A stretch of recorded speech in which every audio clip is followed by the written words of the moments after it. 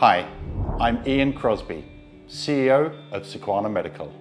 We are hugely encouraged by the early interim data from POSEIDON, our North American study for the alpha pump in recurrent or refractory liver ascites.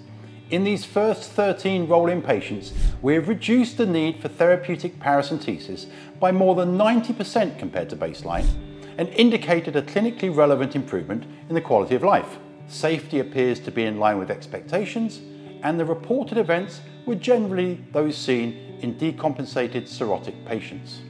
These data reinforce results seen in our previous studies and give us great confidence as we continue to execute POSEIDON, and we are optimistic about our ability to meet the primary endpoints.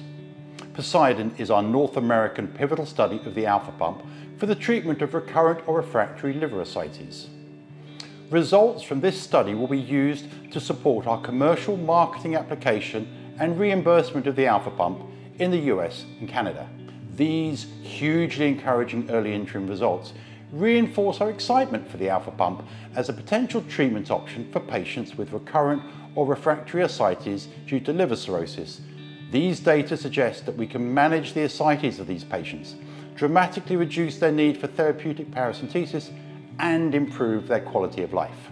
This is an important milestone for Sequana Medical and another important step in bringing this much needed treatment option to patients in North America. We have taken very important steps in our journey to revolutionize the management of fluid overload in patients where diuretic drugs are no longer effective. We are using our alpha pump platform to bring new treatment options to patients with recurrent or refractory liver ascites and patients with fluid overload due to heart failure.